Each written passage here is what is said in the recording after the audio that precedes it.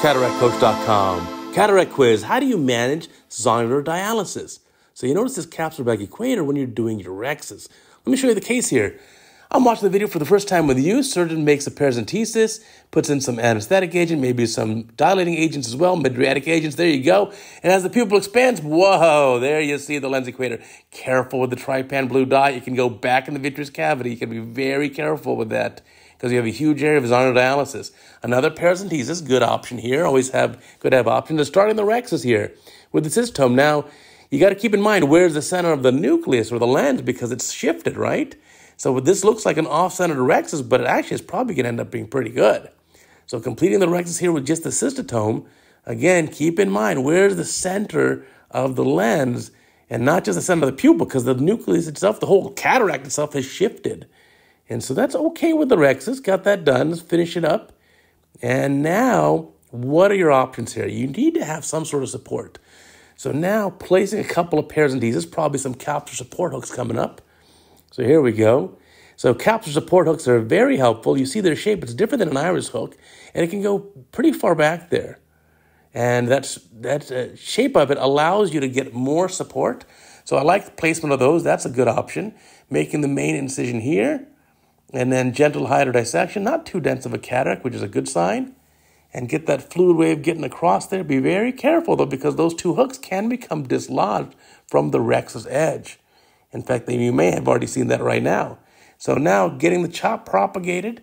Yeah, see, you got to readjust those hooks. So at this point, the surgeon takes them out.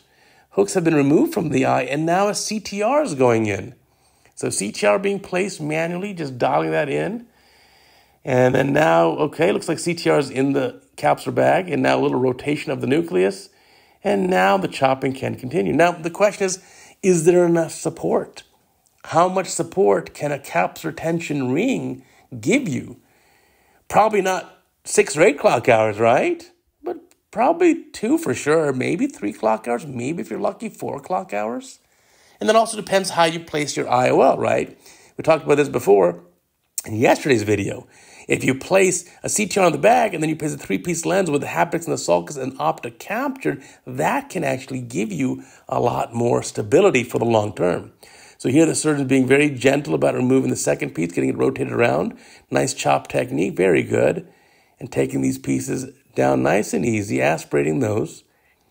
And then once those are done, now the key here, the tough part is going to be what? Cortex removal. Because cortex, you're pulling on the capsular bag. You're having that cortex that's adherent to the capsular bag. Plus, you've got a CTR and kind of holding some of that cortex at the capsular bag equator. So you got to be very cautious with the cortex removal doing irrigation aspiration. Here, a bimanual approach may be very helpful. So now the surgeon's going in. A little more viscoelastic, always a good option.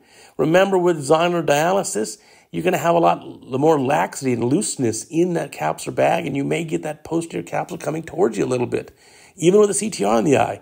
Less likely, but still possible. So taking these pieces down nice and easy, this is the time where you want to just like slow it down.